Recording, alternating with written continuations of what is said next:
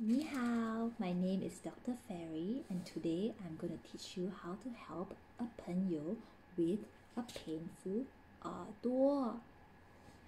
So when your 朋友 calls you on the phone, 电话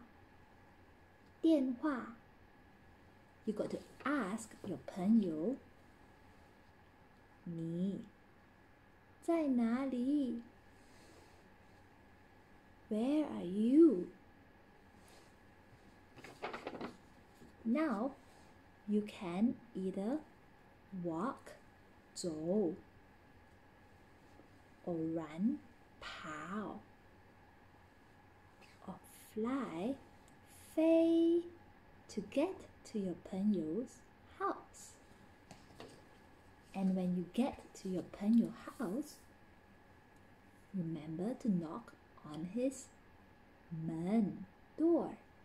敲敲敲. And when your 朋友 opens the door, you can now check on this 耳朵. Let's have a listen in his ear. 听听听.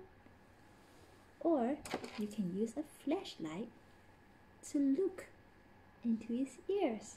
看看看. And lastly, you can give your 朋友 some well wishes. 朋友好，很好。